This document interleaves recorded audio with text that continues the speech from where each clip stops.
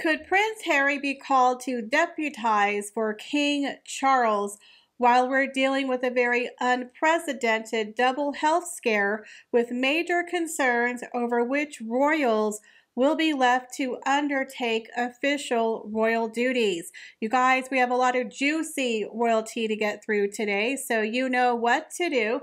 Sit back and relax, grab yourself a beverage, and let's get into the royal Daily Tea.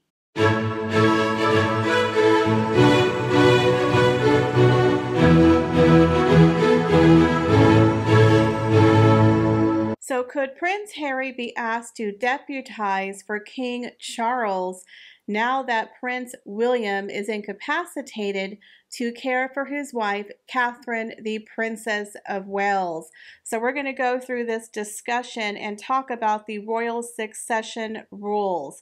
Now, a lot of people were up in arms considering the fact that we had two huge announcements yesterday pertaining to the royal family. We had the shocking news that Catherine, the Princess of Wales, underwent a very serious abdominal operation where she is going to be in the hospital for 2 weeks and then out of commission until around Easter.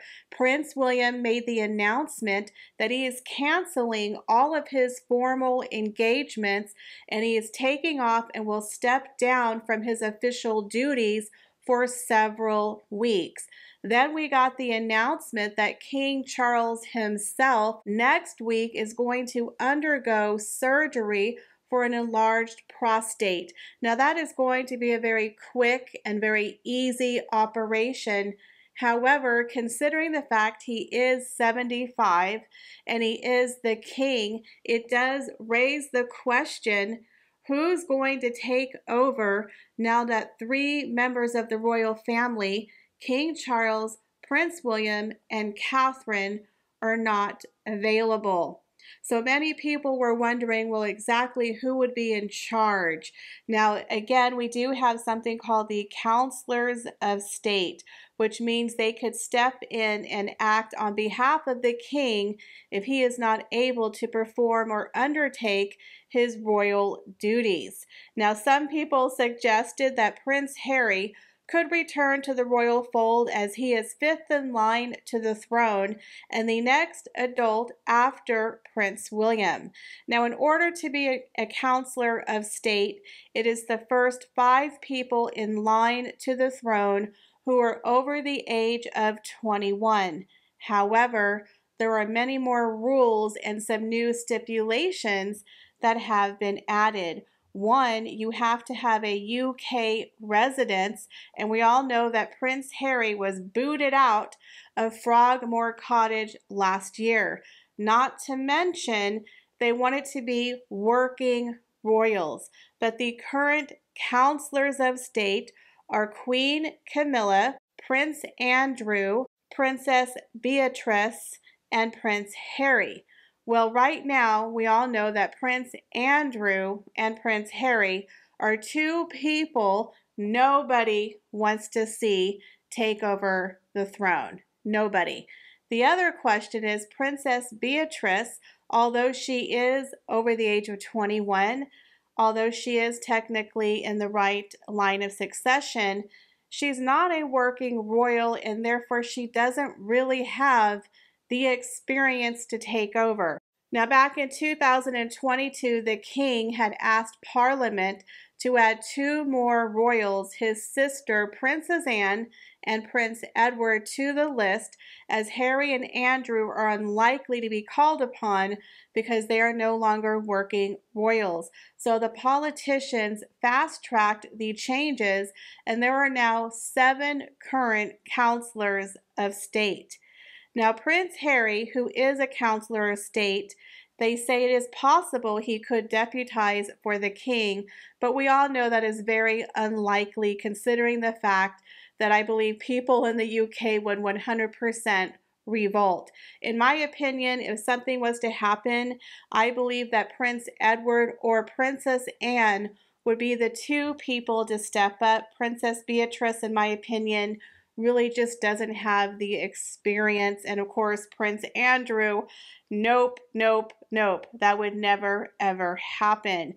So the fact that people actually think that we're going to call upon Prince Harry to go over and act on his father's behalf is 100% laughable. But I really do believe that Prince Andrew and Prince Harry need to be removed from the counselors of state permanently.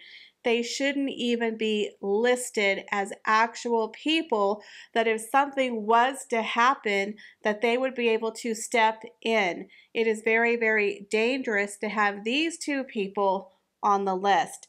So what do you guys think about that? About the fact that we have basically 3 key members of the royal family right now who are incapacitated.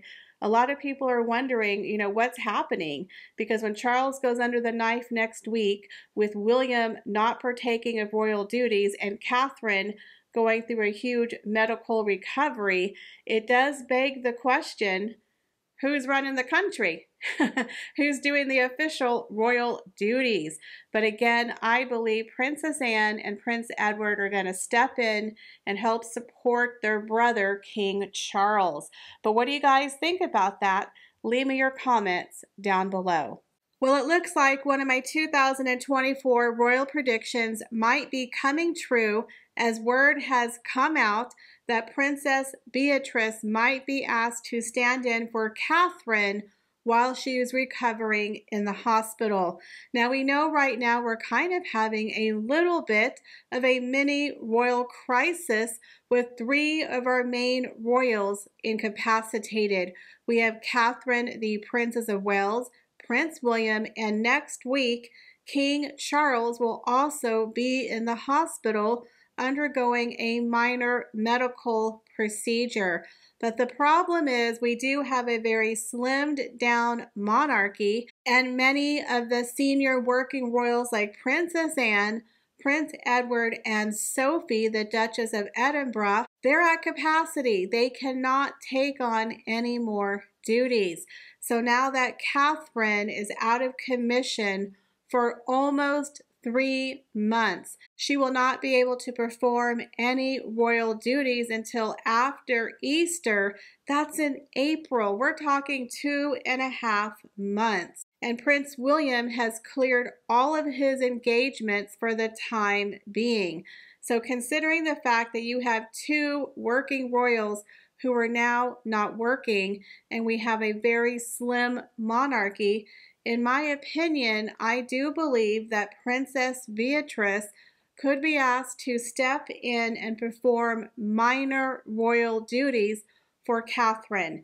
You have to remember, Princess Beatrice is part of the counselors of state, so she would be the perfect person to fill in for Catherine on one of her small, minor, one-off royal engagements. And like I said in my royal predictions, I do believe in the next couple of years, we will see Princess Beatrice, Princess Eugenie, and possibly Lady Louise performing royal duties, because the slimmed down monarchy, guys, is getting pretty slim.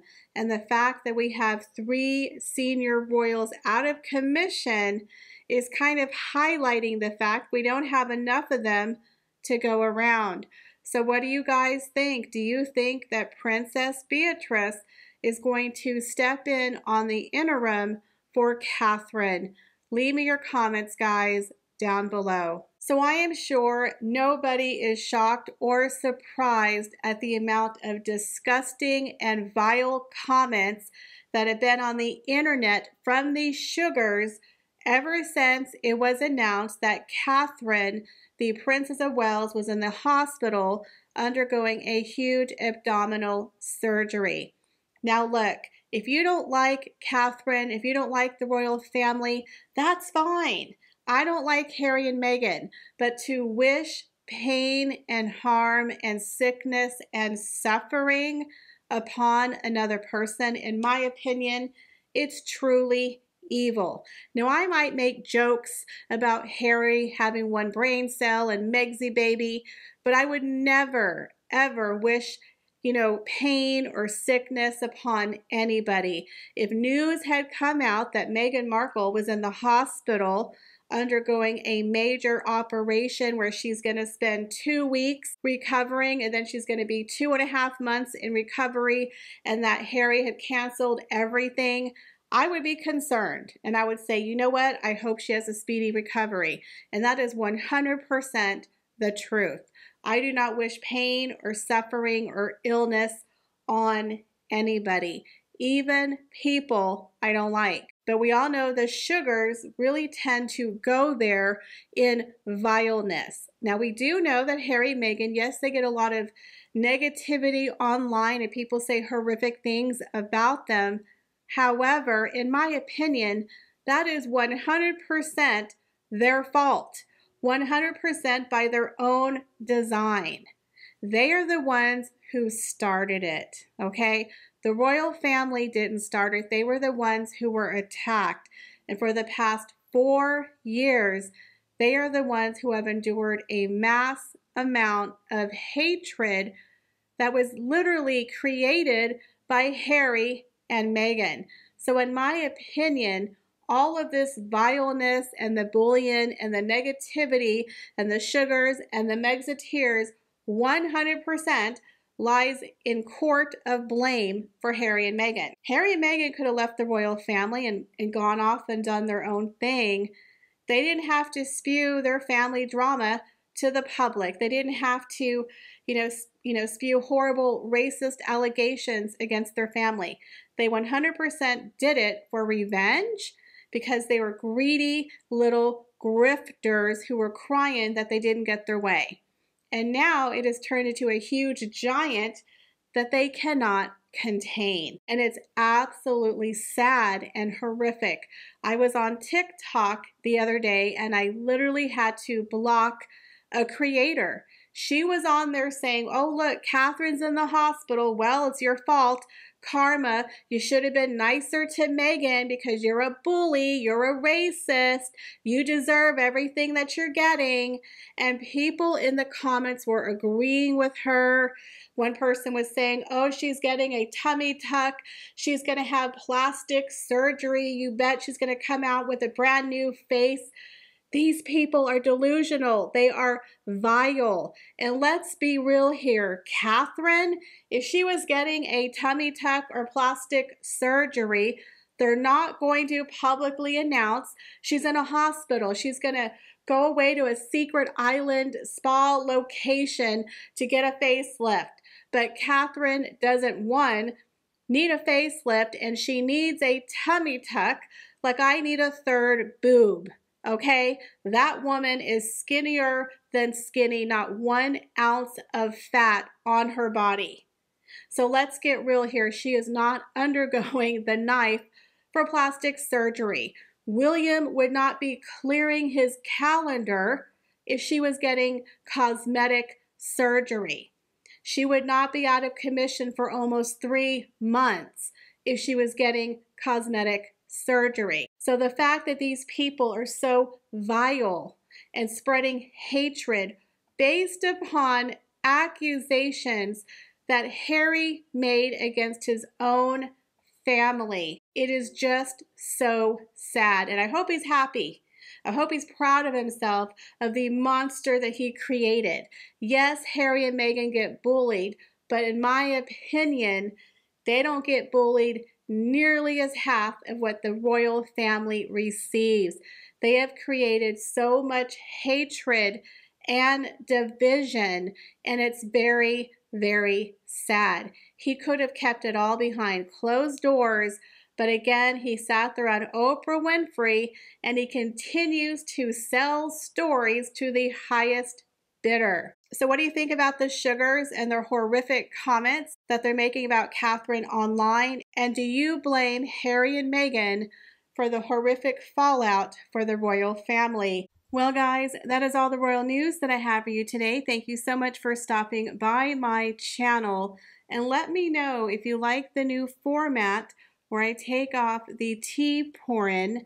Let me know if you like the new intro or if you preferred the tea pouring video.